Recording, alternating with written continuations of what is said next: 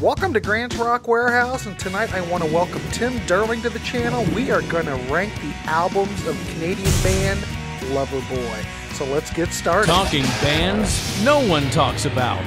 Grant's Rock Welcome Warehouse. to Grant's Rock Warehouse, and tonight we are going to rank the albums of Loverboy.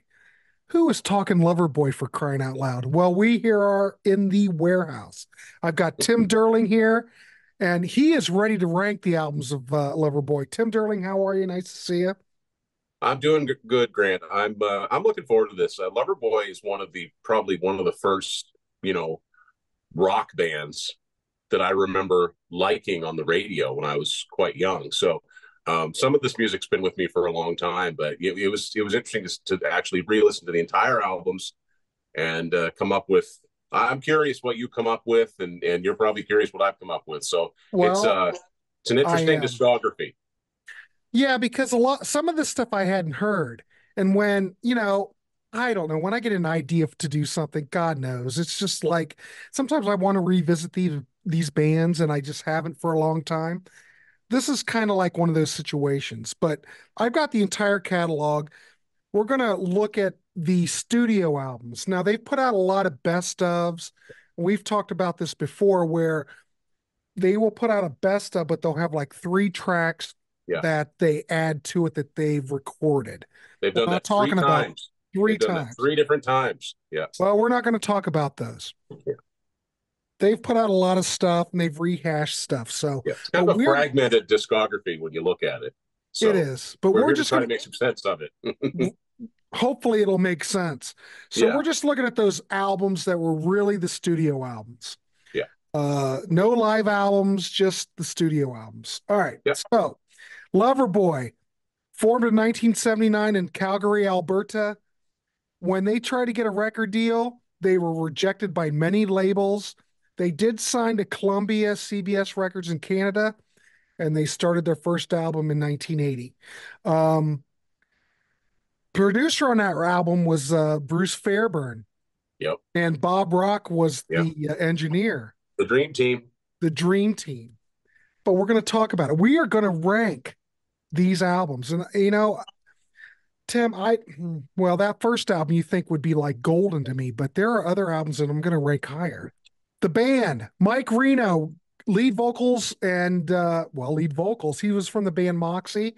Paul Dean, guitar backing vocals. He was in Street Heart. And then we got Doug Johnson, Scott Smith, and Mac Friente. So I'm not sure what their pedigrees were. Do you know anything about those other guys? Matt Friente was also in Street Heart.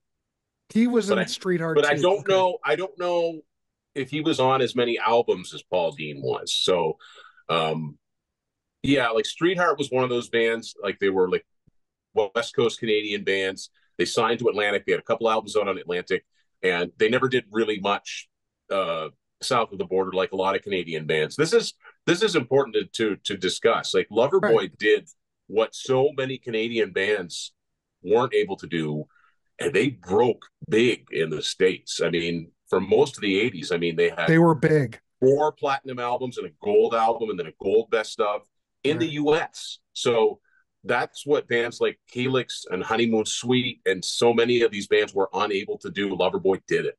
But exactly what we've talked about before. And Loverboy never moved to the States. No, and they always identified as a Canadian band. I used to think they were from Vancouver, but I think they were based in Vancouver. But initially, they're based in Vancouver now. But but the thing is that they never moved to the States. And we've been on shows with Martin. And we've talked about it. The bands that have made it in Canada moved to the States. Loverboy is he's right in that usually you have to go where the big markets are. But I think in Loverboy's case, they had Bruce Allen managing. He was a well-known manager. He had clout in the industry. And Loverboy, they opened so many doors. They weren't the first. I think Prism was the first, but they were one of the first bands to record some of Bryan Adams' earliest songs before he broke big. And Bruce Fairbairn and Bob Rock, they became the most in-demand production team at the late 80s with Bon Jovi and Aerosmith. And then Bob Rock becomes a producer in his own right, Motley Crue, Metallica, The Cult. Loverboy never gets that credit.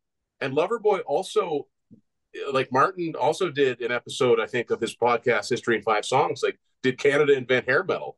Well, Loverboy kind of set that template for melodic rock bands getting on the radio. Mm-hmm. And I don't think they've ever gotten the credit for it. No, I don't think so either. Loverboy had a lot of different influences that we'll talk Yeah. about these during this show. But we're going to rank the 8 albums as we see it. Yeah. There are more records, but we're just talking the studio albums. So Yeah. we're going to do all 8 and give our rankings. And then hopefully, well, Tim will agree with me. All we're trying to do is turn you on to music here. That's all we're Yeah. trying to do. They might have more albums than you think they had. They do. And a lot of Yeah. people think, oh my God, I stopped in like 1984 or Yeah. 83 or something. Yeah. Well, there's way more to Loverboy than just that. So all we're trying to do is turn you on to stuff. Maybe you want to seek out these records. Hey, maybe you don't want to. Maybe you're not a Loverboy fan, but maybe you could be turned on to being a Loverboy fan. We're just here talking music. Yeah. So, Tim Durling, thank you for coming on. Let's start out with your number 8. Okay, so this is maybe low-hanging fruit, but Maybe. and it's not strictly a studio album in that the guys went to the studio for a few months or a year, came up with an album. This is a mixture of songs over the years, but none of them had ever been released before. This is called Unfinished Business. Okay. Unfinished Business, 74-14. This came out in 2014. They put it out on their own label, and it's a mixed bag, right?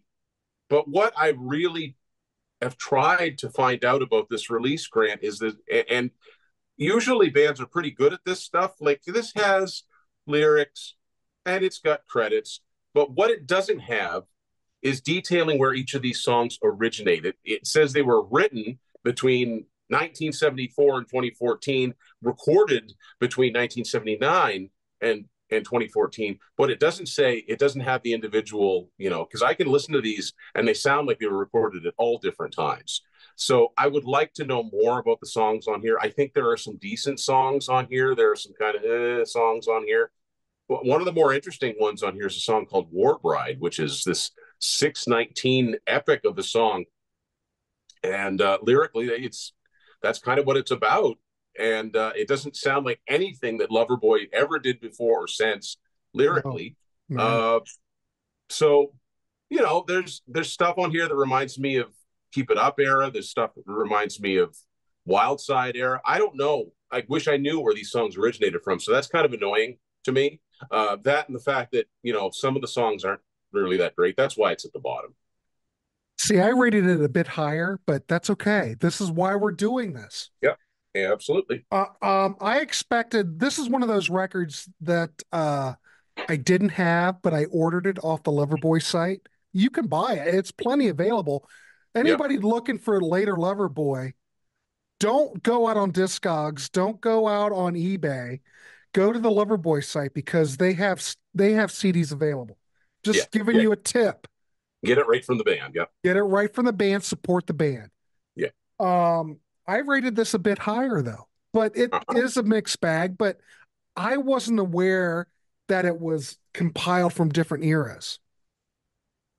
I get that why not put out all this stuff from back in the day? And oh yeah, I'm all for putting it out. I just wish that they annotated it better and said this was written for the Keep It Up sessions. This was written for the Wild Side. I agree. And then there's none of that in there. It's up to the imagination. But you can tell. Haha. I didn't really think about it much, but you can tell what came from what if you really listen to it. What gives it away on some of them, Grant, is keyboard sounds. That sounds like Keep It Up, but that sounds like Get Lucky. Yeah, because you'll go from analog keyboard sounds to digital, and it's like when you hit those digital keyboard sounds, it dates it so badly. Yeah. Well, I rated this a lot higher. I'm going to go with my number 8. And my number 8, maybe this is wrong, maybe this isn't, but we all hear things differently. I'm going to go with Wild Side from 1987. This was when Bruce Fairbank came back into the fold. He couldn't produce the previous record. He was busy. They brought him back, but I think it was too late because I look at Bruce as the producer as he is basically their Terry Brown, the way I Yeah. look at Oh it, yeah. Yep. because all that early stuff was all produced by him, and there's magic there. Now, by the time 1987 comes around, he comes back to the fold, but I think it's too late. This is like the first record that didn't go platinum in the States. Um, I don't know. When I listen to this record, I don't know what you haven't ranked it yet, but when I hear it, it sounds like the band is tired and they're running out of gas to some degree. And I think there's a lot of things at play here. Musical taste. We're talking 1980, 87. Yeah. Hair metal's taken over. Does Loverboy really fit in there? Do they really know how to fit in with that scene? Probably not. I don't know. I'm just throwing it out there, ladies and gentlemen. We want to hear from you in the comments. Let us know what you think about this record. We do want to know. But I think when I listen to this record, Mike Reno, Tim, still sounds great. Oh yeah. Oh yeah. Yeah. But Mike Reno can't save a drowning ship. I'm just saying, he's great, but is it the material? Is it the timing? I think there's a lot here that go against Loverboy. The other thing that drives me crazy is the bad 80s drum sound. Now, you mentioned some of the sounds on this CD, and I think some of those can be tied to Wild Side because they're the I same think drum so. Yeah. sounds. I think And so. that's, yeah, I think so. I wish they would have recorded real drums on hi-fi, but that's, I'm Yeah. nitpicking. I'm just saying. But I just think that they've lost their sound on this record. Even though Bruce is back in the chair, I think time has passed. I think had he returned with the previous record, things might have been different. What I have no idea. I'm just thinking he's their Terry Brown, ladies and Yep. gentlemen, He's but the he's Roy Thomas still Baker. He's their Jeff Blixman. He's their guy. He right. was their guy. Sadly. But you've got Notorious, which is, I think it's a decent track. It's probably the best track on the record. Um, Also, I think Read My Lips on this record, I think's pretty good. It's dated sounding. See, the other thing is with this record, I think it really sounds dated. When you listen to the early records, yeah, they have a lot of new wave elements. Could they be considered dated? Yes, but they seem to, I don't want to use the word wear better, but they seem to translate better into the two, in 2024, they seem to translate better. All the songs on Uh, all the songs on Worldwide are they just kind of lay there. I'm not saying the band doesn't sound great, but I think the songwriting could be better. I don't know. Hometown Hero with Bryan Adams. He helped co-write that. I think that's a decent track, but for the most part, I don't think this album delivers. So that's why it's my number 8. And it's funny because, you already mentioned this, but to me, because of some of the other tracks on here, I think it delivers more. But anyway, that's my number 8. I can tell we're going to have some differences, but that's good. That's why we We do all this. hear things differently, and that's why we do Yeah. these Yeah. rankings. That's So, the beauty of it. all right, Tim, what's your number 7? I can hardly Well, wait. so my number 7, and this seems low, but I mean it's not a big catalog, right? Right. So my number 7 is 6. See, oh, I rated that much higher. Loverboy 6 from 19. Now, This is great. keep in mind, like I said, it's a brief catalog, and some of my ratings are by degrees. Right. You know, um, Well, this was you the know what, first Tim, new Lover. before we go on, we should probably say this. I Yeah, don't mean to interrupt, but there's really nothing in the Loverboy catalog that's yeah, really bad. it's really consistently they never had an album where they just did this weird left turn and everybody was like, No. "What is this?" It's Everything's it's everything's pretty very consistent. gradual, You know it's except them. right. Yeah, you always know it's them. And I got to say, I've seen Loverboy twice. I saw them last year and I saw them in 2016. And Mike Reno, you might look at him and say, wow, he's still out there doing it. Yeah. And he He still is. sings pretty good. Yeah. The only thing that if you've never seen Loverboy live, they sound good live. The tempos are slowed down. Oh, really? Oh yeah, yeah, and I think that's to accommodate Mike.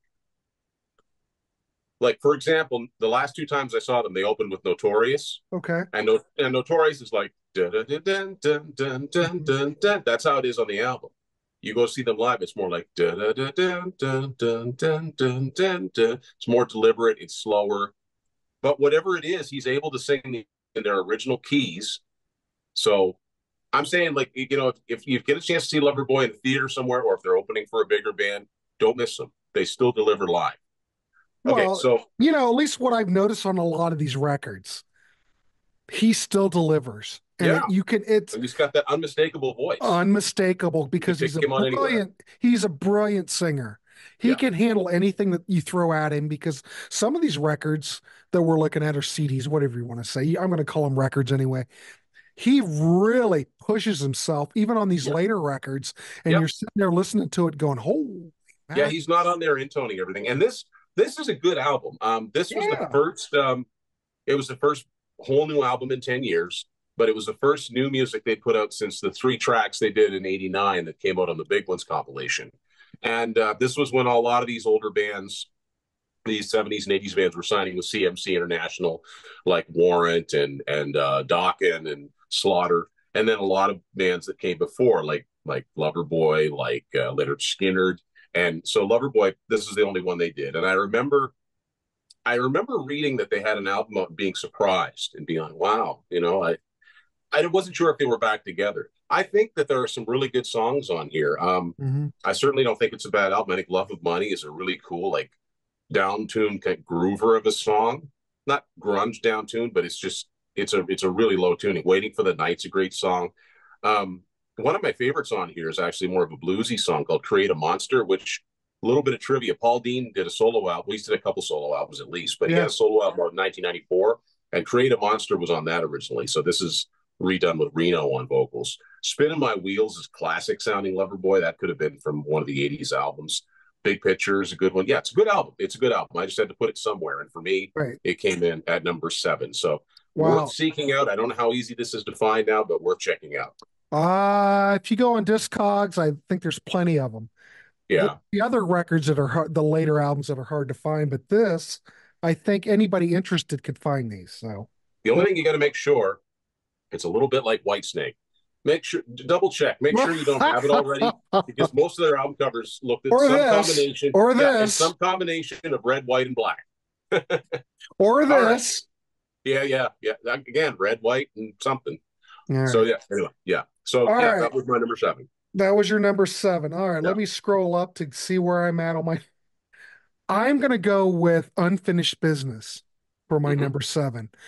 This to me is well, I rated it at number 7. You rated it even lower, but it's a step backward when we're going to compare it to Just Getting Started because, well, we'll get to Just Getting Started. Yeah. But I think it's going backwards because, yeah, you mentioned that there's a lot of tracks on here that came from an earlier time, but we've got drum machines, we've Yeah. got gang vocals. Gang vocals drive me up the wall. If anybody's ever I watched know. any shows, gang vocals drive me crazy. There's a lot of very late sounding 80s dated production techniques. So Some of these fire sound me like up demos to though. me, Grant. They Some of could these sound be like demos. demos, but I think for the most part it all kind of blends together and it works. But fire me up. We've got drum machines, gang vocals, not very good, very late sounding, but I think it's a good track to lead the album off. Why this wasn't up on Wild Side? I think that's where that's from. That should have been on that Probably. record. Yeah. Sounds like a Kiss. Guitars sound good, but I kind of giggle at the song. Counting the Nights, kind of proggy synths, but it's a good track. Ain't such a bad thing. Nice to hear synths back at this level, but it's Yeah. filler. This is one of the things in these later Loverboy CDs that kind of drive me crazy is that the synths kind of take a back seat. And the thing about Loverboy, at least when I listen to him, when you listen to that golden era, it's equal Mike Reno. The Yeah. synths are always predominant, but the synths are always tasteful and Mm-hmm. very well executed. And the guitars. Everything's very well balanced. So at least on this, it's nice to hear those synths come back. I'm just saying, I compared think to, they did a pretty good job at mixing it in such a way so that yeah, it doesn't sound, the volume levels are the same. It yeah, doesn't, you know, I just wish there was more information about the songs. right. I don't think it's a bad album by any Nope. means, but it's not the level that we're going to eventually hit. But, for a legacy band, okay. But at least they're giving I guess the important thing is they're giving the fans some of these tracks that have been Some some of these forgotten. legacy acts just don't do new music, so at least we got something. We got something. Yeah. All right. So anyway, so there you go. That's my number seven. Tim, what's your number six? So my number six, so far we're kind of close because my number six is Wild Side. And I did not realize I've had this album since like practically it came out, at least the cassette. I did Mhm. not realize that where it says Loverboy and Wild Side, these are not exact triangles. They're wavy like a banner or something. Like they're not exactly straight. I did not realize that until today when I dug this out. So I got a lot of thoughts about this. Like I said before, I think that Loverboy had a really big influence on a lot of bands that came after them. I know Mhm. they inspired a lot of Canadian bands because they said, "Hey, it's possible to break," right? Yeah. But they also had a big influence on bands like Bon Jovi that did become popular. As a matter of fact, "Notorious" is essentially a Bon Jovi song. I mean, John and Richie co-wrote it, but It sounds um, like it. and it sounds like it. It was the only, excuse me, top 40 single off of this. But the problem is, and this happened to a lot of bands in 1987, 1988, 1989, the bands that weren't exactly hard rock bands. So I'm going to mention, and these are all bands I like: Mhm. 38 Special, Night Ranger, Survivor. Uh, there's a ton more that are just I'm blanking on, but It's all right. the bands that weren't exactly hard rock but had influences on those hard rock bands that came later, the hair metal, if you want to call it that, it just wasn't their time anymore, and they were being overtaken by these bands. So All right. the fact that they managed to get this album out and it still went gold, all of their major label studio albums certified. That's kind of cool. So what we had here for singles, Notorious was like number 38 hit. I really liked Love Will Rise Again. I thought that was a really catchy song. It was a single, but it didn't do anything. But what's interesting is that I didn't notice this till years later. I mean, as anyone knows who knows me at all, I'm a huge Y&T fan. So what Love Will Rise Again has the connection with Y&T is a songwriter named Taylor Rhodes. Taylor Rhodes is a well-known song doctor. If he's not as well known as say Desmond Child or Jim Valance, but you'll see his name here and there. So Taylor Rhodes co-wrote Love Will Rise Again, I think, with Paul Dean. He co-wrote the song Contagious with Dave Meniketti for Y&T. If you play those songs back to back, forget the fact that there's keyboards on the Loverboy track. Dun, dun, dun, dun, dun, dun, dun, dun, dun, dun, dun, dun. They're very, very, very similar songs. This is the Wow. same year, 1987. But I'm a sucker for those kind of songs, so I was okay All right. with it. I think this album runs out of steam pretty fast. I mean, I'm a big Bryan Adams fan, especially his '80s stuff. Hometown Hero is a weak song to me. It's almost like they were trying to recapture that magic of earlier, and this isn't the song. I never cared for it. I think Can't Get Much Better is pretty good. Walking on, I pretty much like all of side one. Read My Lips. Now that song, if you listen to that song, and then you forward 2 years to 1989 and listen to the Kiss song on Hot in the Shade called Read My Body. Mhm. I think Paul Stanley must have heard this song. It's like it's very similar. You I don't know, think either of them are all that great a song, but I'm just it's saying. it's funny you should mention that because in my notes, I don't think it was necessarily on this album, but I wrote down this sounds just like a Kiss record, like off of something later. Yeah. I Um, obviously I think Kiss were tapped into what Loverboy was doing, but well, I I mean, think I yeah, don't know. I'm just saying, it'd be pretty hard not to. I think Loverboy opened for Kiss early on, but I could be wrong. But probably. another thing, this is probably one of the first cassettes I ever bought because I wasn't buying CDs in 87, 88. I was just starting a music collection. That's one of the first cassettes I bought that had a bonus track on it. The very last song on the cassette's called "Don't Keep Me in the Dark," which is kind of a ballad that doesn't really do much. It's not on the record; it's only on the cassette and CD. Yeah, I That's haven't one of heard the that. first times that ever I ever found that happen. So I don't think it's a bad record. I mean, Bob, it's probably one of the last times that Fairburn and Rock worked together as a production engineering team. It would have either been this or Permanent Vacation. They both came out in like fall '87 because But after that, Bob Rock broke away and became a producer in his own right. but you know what's funny, Tim, is that there's so much difference between this record and the first album, Okay, which yeah, was the you know same. what it is? It's like night and day. This album is the Bruce Fairburn Bob Rock sound that you get on Slippery When Wet and New Jersey, and you get on Honeymoon Suite, Big Prize. Um, it is not the Bruce Fairburn production of the first three. No. It's like the influencers became the influenced, Yeah. and like I said, you know, all of these classic rock bands, there's peaks and valleys. It just wasn't Loverboy's time in the spotlight anymore. But they'd already, you know, what they did up until then, they left such a legacy. That's how they're able to go out now on the road and still have people go and see them. So And I don't that think it's a bad record. It's no. just not as consistent as what's to come. It's my number six. But think about it. I know, God, we are just on a tangent.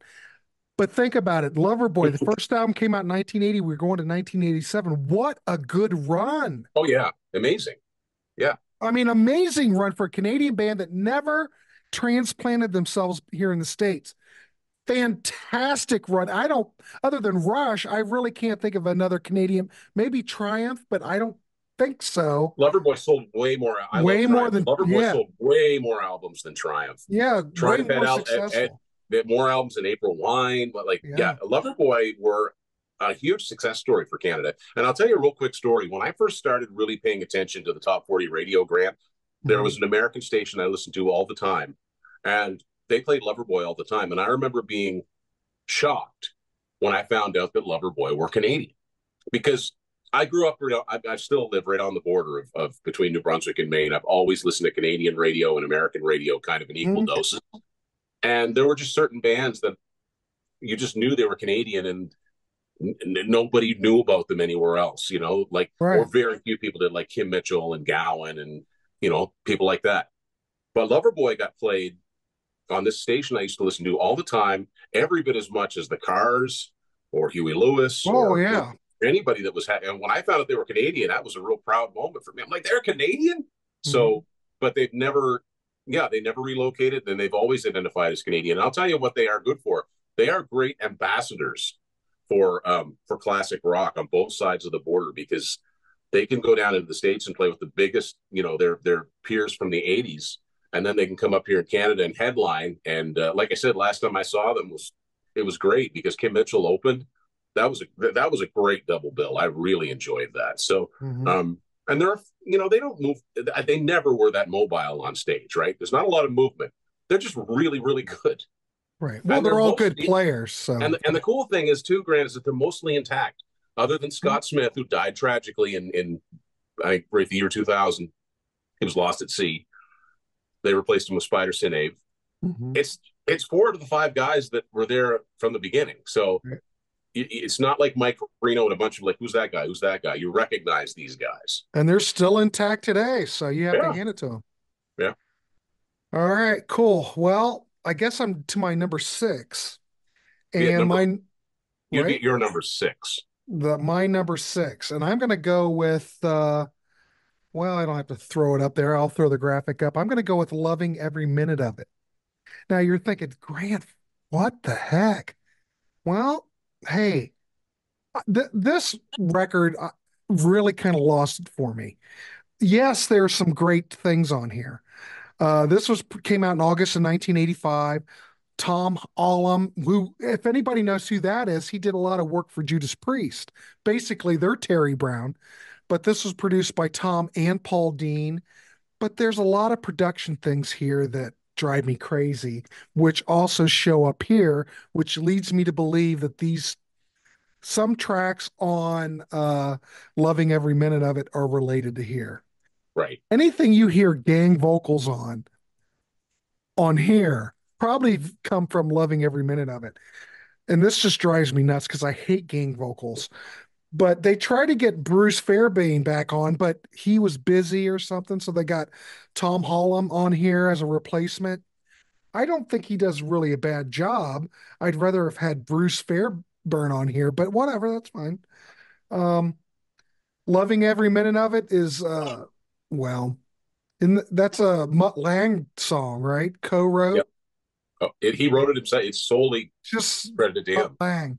It sounds like it. And I do think that this is the obvious single, but when I listen to it, I'm just going, something's off.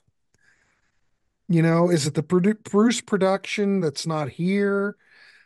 Is it the changing of the times? I don't know. Something's just not right. Steal the Thunder. The other thing I want to mention before I go on is that there are a lot of songs on here that have multiple writers. And Yeah, I that's don't true. know if Loverboy's running out of ideas. Did they use up all their great stuff on the other albums? A lot of other bands have the same story. They lose up, they have all their whole lives to write that first album. By the time they get to the fourth, fifth album, they don't have any ideas. Cheap Trick's a good example. But Steal the Thunder, gang vocals, I look at that as filler. Friday Night, filler. There's a lot of filler. This Could Be the Night is a nice ballad. Mike Reno can sing everything. He sounds wonderful on this record. Co-written by Jonathan Cain. Jonathan Cain, we've got Jonathan Cain coming in. Yep. But it's a nice ballad. It's not offensive or anything. Destination Heartbreak, another ballad. But the other thing that I think on this record, you can tell me what if I'm out of my mind, but when I'm listening to these guys, I don't think they've been hammering it out since 1980. Album tour. On this record, they sound kind of tired to me. Not as inspired as they used to be. Yeah, there's some decent stuff on here, but I don't know. It just something's missing, and I can't put my finger on it. I don't know. But I know you've rated this higher, so you may look at this differently. But for me, they sound tired. The songs aren't quite here. Bruce is not producing. I don't know. I don't know. That's just the way I look at it. Yep, that's cool.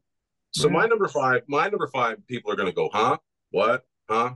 Well, I listened to these all like leading up to this, and this is what I came up with. And again, we're already in the top five, so these Right. are not bad We are. albums. I'm going with the debut on this rather God. weathered copy, this rather weathered 8-track, I might add. You rated it. I'm not. Hey, this is why I like doing this because it's a Now, fun so here's the thing. thing. I But mean, I have to hear what you've got to say because I rated it so a lot higher. this has two evergreen Loverboy songs, Kid Is Hot Tonight and the epic that has Turned Me Loose. I mean, those are just bulletproof songs. You They're can't. bulletproof. But even when you go see the band live, they never do anything else from this album. And so I got thinking about that, and I get thinking about, well, how do the rest of the songs on here go? So I'm listening to it. It's the cool thing about Loverboy is that, yeah, and I think people tend to forget this. They did have a little bit of that new wave, just just a little bit, not There, as much as say the Cars, but just a little bit of that no, new wave. but I'm going to disagree with you just a bit. If you listen to that first album, even though there's a lot, there's some new wave elements on the later records, you're not going to get any more new wavy than you are on the first record. It's Oh really a no, because I mean, you perfect got blend. Lady of the '80s, Little Girl, Yeah. But there's a uh, lot of new wave on here, but I think it's a perfect blend of new wave and 70s style rock because we're talking 1980. So there's yeah, a little bit of, but there's a lot of new wave once you really look yeah, at it and really, analyze it. really is. The I've keyboard never, sounds are very new wavy. yeah, I mean, like anybody thought, if anybody puts this on and is thinking Bruce Fairbairn production as in the late '80s, they don't No, get it. no. It's very the drums are it's very close mic'd. It's great. I mean, like I said, Oh, it sounds great. Yeah. you can't argue with Kid Is Hot Tonight and Turn Me Loose. I never No. liked Prissy Prissy. That song has always driven me up the wall. No. It's bratty It's as got a lot etc. of new wave on that track though. It's a Those lot of that, the yeah. keyboards very new wavy. So yeah, like this is a classic album. Who am I to criticize it? I'm sure I'm going to get a lot of heat for it, That's all right. um, but anyway, yeah. Also, this is a. I remember seeing this record before I heard it when I must have had cousins that had it, so Yeah, I thought that was Loverboy. I thought Loverboy was one person. Well, that's not even a guy. That's right. that I can't remember her name. She was a photographer, but anyway, and you can't tell from looking at this because it's all weathered, but the lyrics are typewritten, almost like Cheap Trick style, are typewritten and mixed in on this album cover. But yeah, that's my number five. But like I said, none of there's no stinkers in these albums. That's going to be my way out there opinion. Well, Loverboy is one of those bands where they started out with a decent, debut album, but they rapidly improved with each record to a certain degree. Yeah, To a certain yeah. degree. So here, the thing about that too is like you talk about the success story in the States. I just found this out today. This album came out in Canada in August of 1980. It didn't come out in the States till October. That might have been when CBS US got picked them up. I'm not sure. That debut Loverboy album sold 2 million copies in the States. I mean, that's unheard of for an unknown Canadian band. That's a pretty good start. They hit it, Tim, they hit it right at the right time. Yeah, yeah, And a lot of this with these bands is timing. yeah, Because I don't know how much push they got in the States as far as marketing. But I just remember back in the day when I was a wee lad, this record, or at least certain tracks, Kid is Hot Tonight, Turn Me Loose, everywhere. They were playing it all over. It just evidently it filled a void. And really, it's just about timing. And Loverboy timed it perfectly, you know? yeah. And those two songs, I mean, The Kid is Hot Tonight has a little new wave to it, Right. but Turn Me Loose was a pretty rocking song for 1980 to hit Mhm. the top 40 airwaves. So I think people had an appetite for something that was catchy but had some guitar in it. Oh, yeah. It's So perfect. yeah, All right, cool. So I'm on remind me, am I on my you're number on five? your number five. Okay, my number five. I am going to go with six. Um, the thing is, this is the first new material since 1987. They've had a lot of time to get their energy back up from, you know, wildlife and all that. The thing is, this is the last album before Scott Smith died Yep. in that boating accident in 2000. This to me, though, you could disagree, but we're just talking music. This sounds more like a follow-up to Keep It Up than what came after. It's like if keep it up and then put this out, would be like a more natural progression than what really occurred to me. Mike Reno sounds just a bit older, well, he's 10 years older, but he Yeah, still delivers, sounds refreshed. The band to me sounds refreshed after the break. There's no dated instrumentation here. The drums on this record are real. Keyboard sounds sound very analog. It doesn't reach the heights of Get Lucky, even though we haven't talked about it, but we will. I don't know how you're going to rate that, but I rate Get Lucky pretty damn high. But you know what? I don't think this record's that bad. There are probably some half-baked songs on here, but for the most part, the good moments on the record outweigh the weak moments. Big picture, decent opener, love of the money. Reno singing in a lower register, but delivers. He goes right back into his registered natural high end later in the track. It's great. Secrets is a ballad with keyboard strings, well recorded, nice song, very intimate, good recording. The other thing I want to mention is that this record really sounds good. yeah, It's one of those yeah, records where you could put it on, you have a good system, and it sounds like the band is right there with you. yeah. Like a lot of these CMC records, they sounded like low budget productions, and this was just produced by Paul Dean and Mike Reno, but it sounds Yeah, good. it sounds Yeah, good.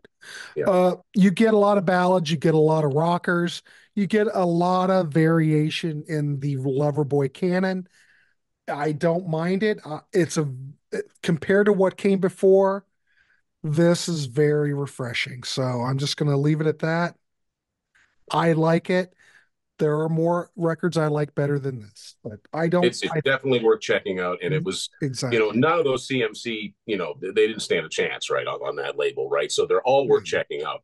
Pretty good, Right. a lot of those bands, they were still making good records. It's just the major labels weren't interested anymore. But it's funny you mentioned that, and I'm kind of agreeing with you a little bit. Like this album to me wouldn't have sounded out of place had it come out in 91 or 92 if they'd No. stayed together and just done the next Loverboy record. But 97, that's fine. At that point, there wasn't a lot of traditional melodic rock like this coming out, so I was all for it when it came out. Mm-hmm. So yeah, I dig it. Not So bad. that takes to what, my number four. Number four.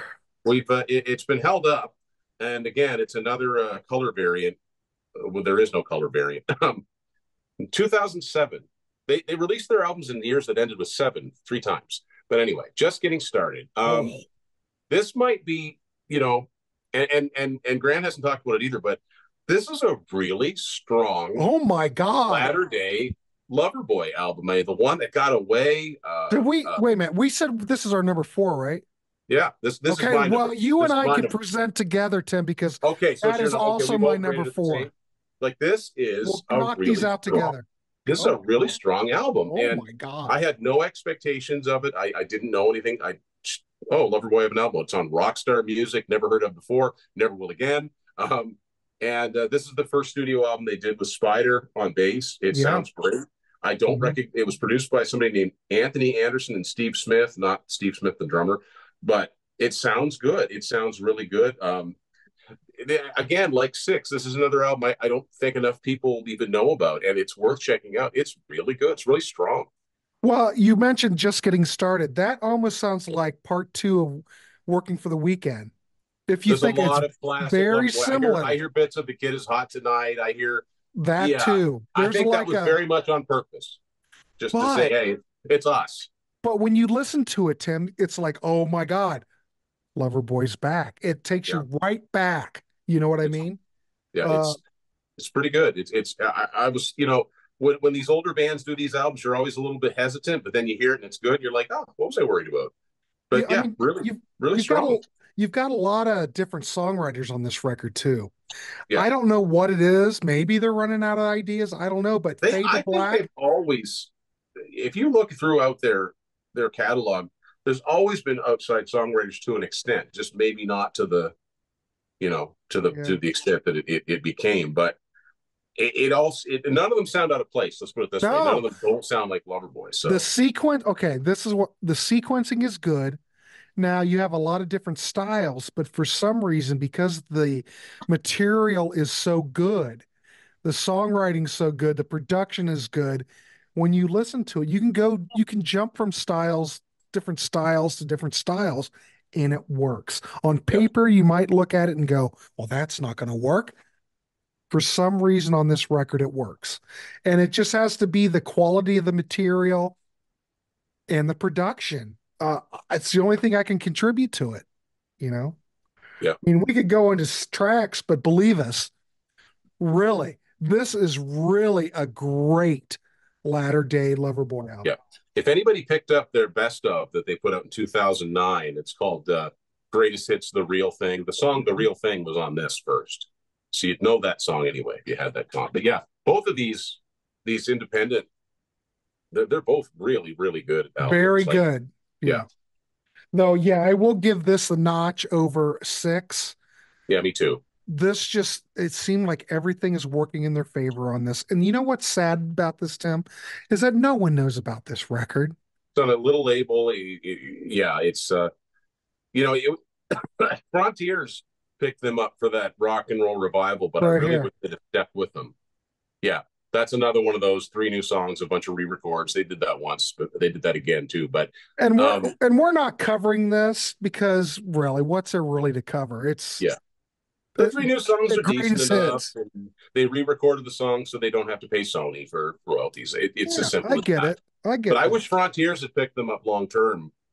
Because it's a little bit more than having these little tiny labels put your album on. Because for one, and I know we've probably talked about that, we are just going to go on a tangent. I know we've probably talked about Frontiers, but the thing with Frontiers is that they know how to take these legacy acts, repackage them, and most of those records, just the artwork, the booklets are top notch. They treat these legacy artists like they're, well, I don't want to I say think that gods, but the you know last what I four Night mean. Ranger albums, all on Yeah, Frontier, are brilliant, really, really, really good. really good. Really strong. And these and an album like Just Getting Started is worthy of that higher profile. Right, I So agree. you know, So anyway, there you go go, find it. ladies and gentlemen. Yeah. That's our number four. Yeah. Uh, what's your number three? My number three came out in 1983. It's this little album right here. Keep it up. See, I rate that higher. But again, this is number three.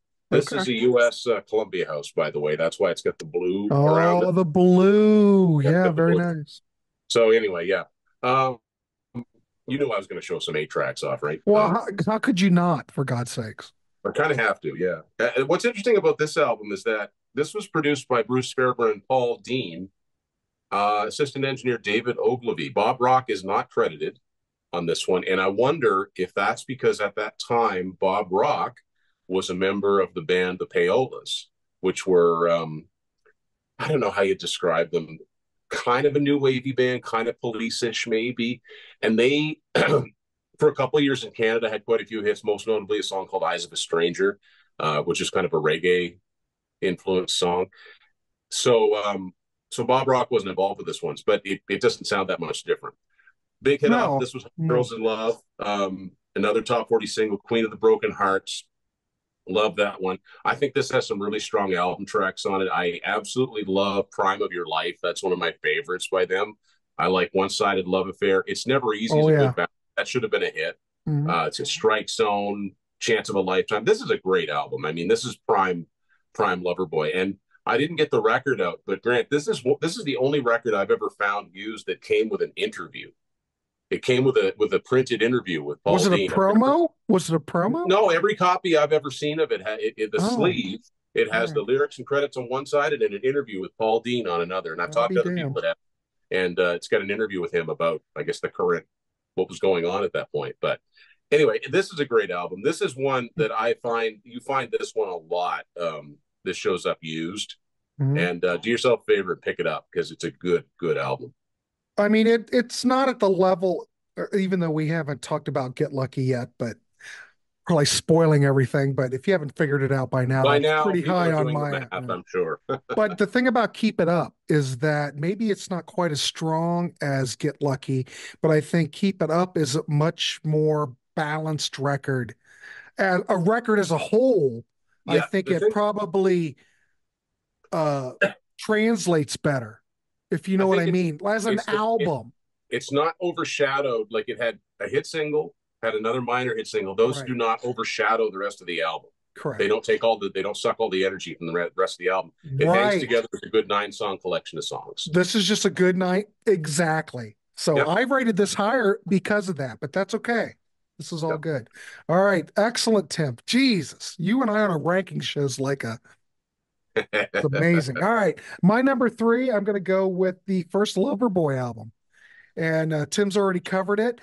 But, you've got The Kid Is Hot Tonight, Turn Me Loose, which right there, for God's sakes, is enough to send you over the edge. Yeah. Always on My Mind's decent, Lady of the 80s. It's cheesy keyboards on that song. But Paul Dean's slide playing on this is good. It gets in your head though. That It's a terrible thing, but it does. But this thing is so front loaded that yeah. by the time you get to side two, there's no life left. And this is why you're saying, well, Grant, why is it so high? Because it's got Kid Is Hot Tonight and Turn Me Loose, which are powerhouses. The other tracks that I like is DOA, which I think is the best track on side two. Um, it Don't Matter, which basically, oh, it's got a great chorus, great. It's a catchy song. It makes you long for the second album after this. It's this record, we talked about it before. It's very new wavy sounding to me. It's the perfect blend of new wave and 70s style rock. I don't know anybody else who had done it up to this point. This is probably a perfect example. Yeah, there's great songs on here, but I think they have a ways to go. Well, and that's why, yeah, I mean, those first two songs are so they're all-time classics, and that's why it was hard for me to rate it as low as I did. But at the same time, I had to look at it as an album, I mean, and as an album, I just find it's not as strong as what I rated higher, in my right. opinion. I got it. I get it.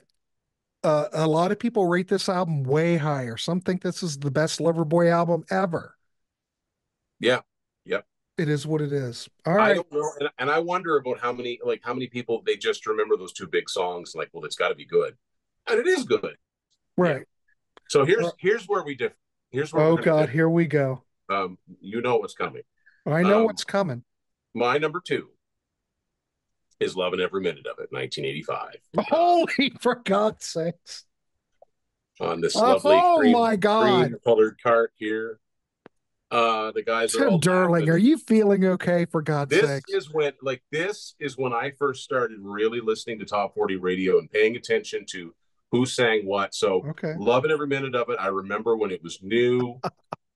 At the time I wasn't, I wasn't ready for like heavy bands, but I liked a little guitar.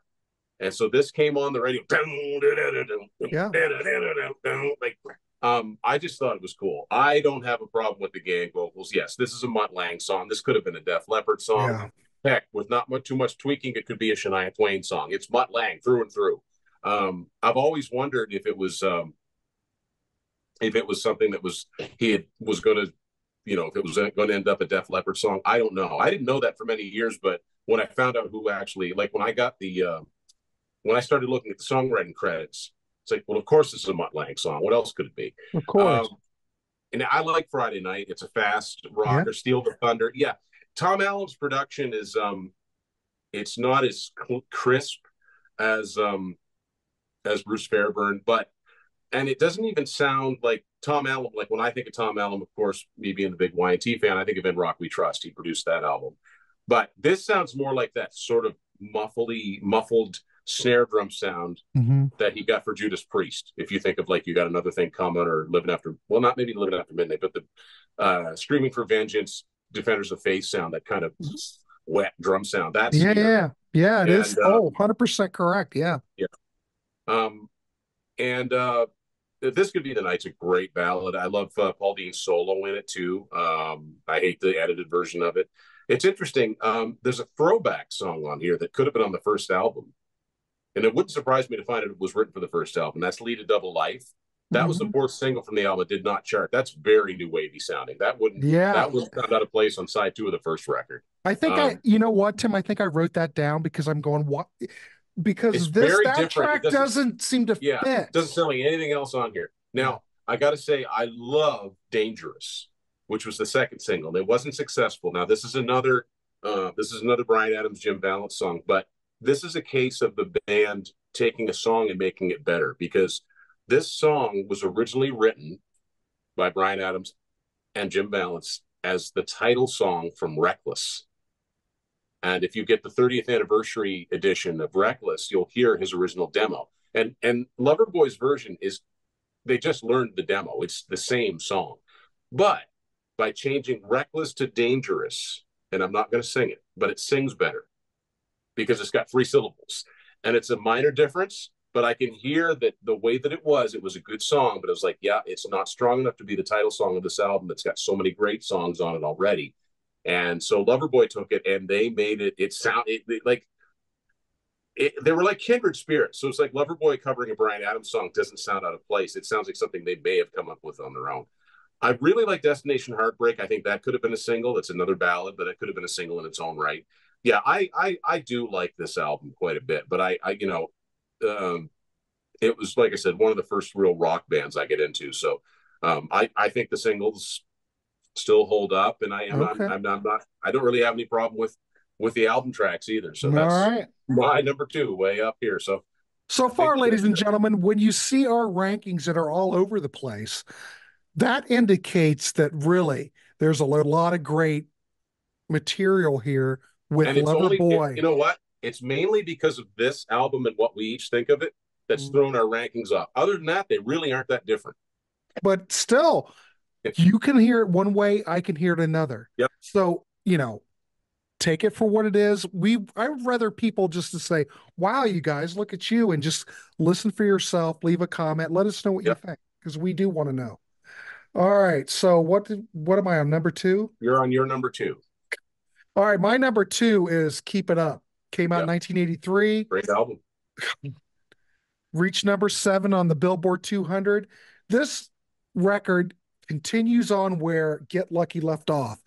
To me, when I listen to this, Tim, it sounds they could be the same record. The You know, tonality of both records are you the know, same. it's like Boston and the Don't Look Back.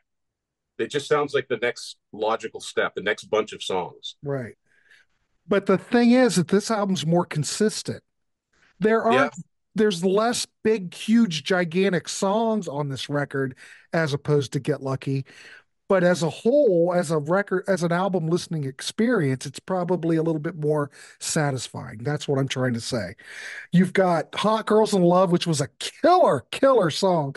Kind of a dumb title, kind of a dumb song, but come on, you can't. They sell it though. Like the They band sell sell it. the video is so ridiculous. They're like Matt Fredette's playing with like gas Yeah, nozzles and I like the fact that when Loverboy got inducted into the Juno Hall of Fame in I'm going to say 2010, I could be off by a year, but right. among the thank yous, he was self-aware enough to say, and I want to thank MTV and Much Music for playing our silly videos.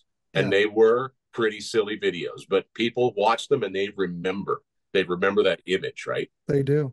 So Um, Strike Zone, yeah, experimental intro. It's kind of like Fantasy from Aldo Nova. Heavy riffs, yeah, great, great vocals from Reno.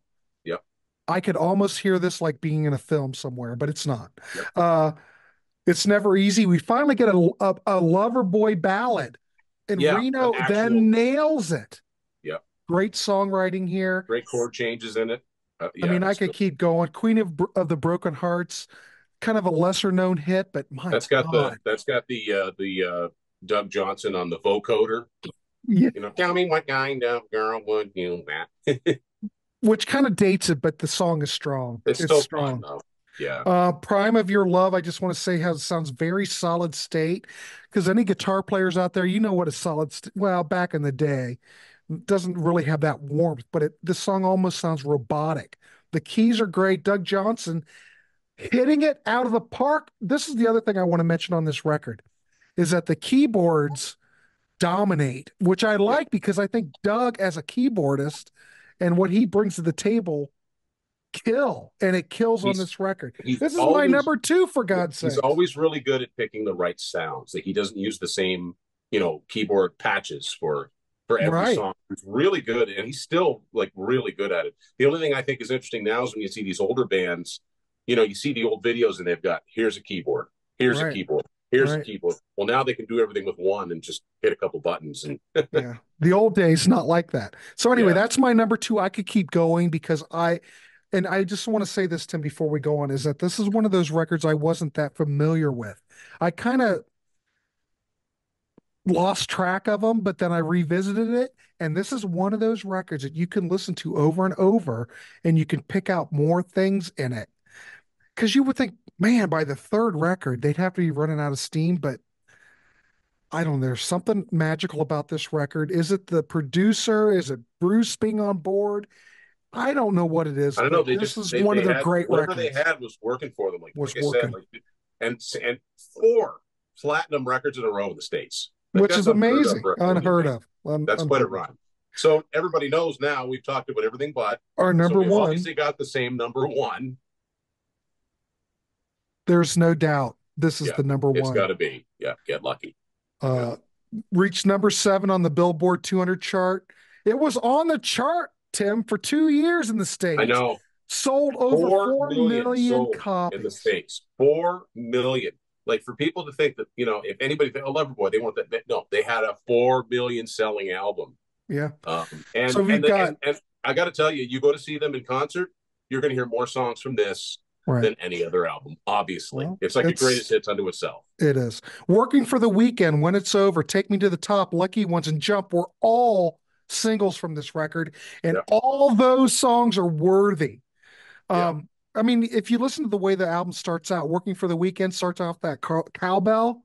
Yeah, How iconic. Anybody in that's ever heard it, if you yeah. hear that cowbell count off, you You know what know it what's is. coming. Exactly.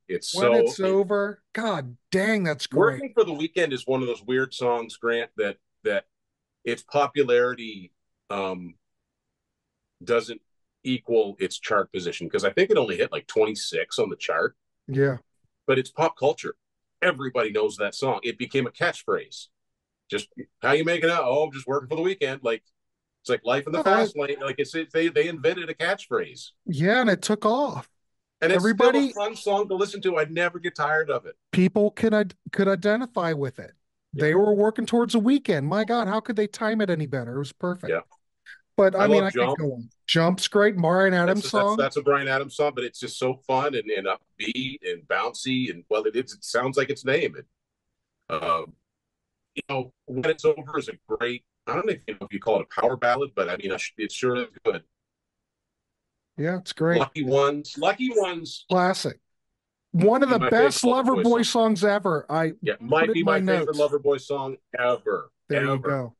It's It's Take Me to the heavy. Top. Yeah, Take Me to the Top is fantastic. What I think is really funny, Grant, is that you had Motley Crue, Mhm. Loverboy, and Cheap Trick in the '80s. They all had songs called "Take Me to the Top," and they're all completely different songs. That's such a specific title, but they managed to use it in three different ways. This is the first one I heard, and I still think it's the best. I I still think this is the best too. This is well, Take Me to the Top is probably one of my well, there's a lot of my favorite Loverboy songs on this record. I mentioned that the following record I thought was a little bit more uh what do I want to say? Brain problem balanced. balanced because some of the weaker songs on this record, while they're weak, well, look at Tim, for God's sakes, look at the tracks on here. Yeah, If you're going to have a weak song, it's really going to be contrasted with the it's greatness that's weak on by here. comparison, right? Like Right. like not everybody, not everybody thinks it's a good idea for Paul Dean to take the lead like he does with Emotion. See, But that's weak, but that's whatever. kind of a fun, Stonesy kind of song, honky tonk piano or whatever. I like Watch Out. I mean, I think that's a catchy song that could have been a single. They still do It's Your Life in concert. That's the both times I've seen them, they did It's Your Life. It's I'm a like, great song. that's an odd song to bring out, but I'm glad they did. Um, Loverboy avoided the sophomore slump. yeah, Totally. Gangs in the Streets almost like another Turn Me Loose because it's got that do do do do. It's like driven by the bass. And I just came up with another topic for discussion, bands that avoided the sophomore slump. This is Yeah, a no, this is perfect definitely. I mean, example. well, they literally doubled sales of their first album. Their first album sold 2 million. Yeah. Like this, this solidified their career. So they put this album out. They had a lot of radio play. They opened for Journey on the Escape tour. Like Hmm. this, and there's a reason this was on the charts for 2 years. It's a good album, and it made it into a lot of homes. So yeah, I had a feeling. I mean, I can't. I would have been surprised if both of us had picked anything else other than Get Lucky for the best one because it's just kind of front and center. There it is, Yep. song for song. All right. Cool. There you go. Two our Yeah, same number ones, even though our ranking was a little bit different. Hey, all we're trying to do is talk music and trying to get Loverboy out there and just let us know what you think in the comments. What you like, what you don't like. Are we out of our minds with our ranking? I think we're pretty good. There's variation, but that just goes to show you that this is really is a strong catalog, yeah. well worth listening to and checking out. So, And if you want those other songs we were talking about, those stray ones, you got to get big ones. You got mhm. to get Rock and Roll Revival, and then one they put out in 2016 that's called Cream. Each one of those releases have three brand new songs that weren't on any other album. So there's an equivalent of a 9-song album with those three All CDs. right, cool. All right, Tim Durling, there's our ranking. Loverboy, the who is talking Loverboy? Well, we are in the warehouse. I That's want to what we thank do. that's what we do. I want to thank Tim Durling for coming on. We need to get Tim back in here to rank something else because this was a lot of fun, ladies and gentlemen. So, Tim, I want to appreciate you coming on. God, this is great. Is there anything you want to promote or anything before we get out of here? Anything coming up on the as channel? Grant, Because I'm going to try to get this out pretty fast. So as Grant knows, and he's contributed, I am working on something. I'm not ready to reveal it just yet. okay. As of right now, our Y&T deep dive continues. That's getting a lot of positive feedback. People are agreeing, people are disagreeing. It's our good friend John the Music Nut, who's on every channel. That guy never stops. But that's true. We've been enjoying revisiting that catalog. You know, lately I've been doing a lot of interviewing authors, which is a lot of fun. So you know, I do 2 episodes a week, and all anyone has to do is look for Tim's Final Confessions on YouTube. I'm on Instagram, I'm on Facebook, and my books are available on Amazon. And the link's down below, ladies and gentlemen. This was a lot of fun, Tim. I want to thank you for doing it. Thanks for having me. All right.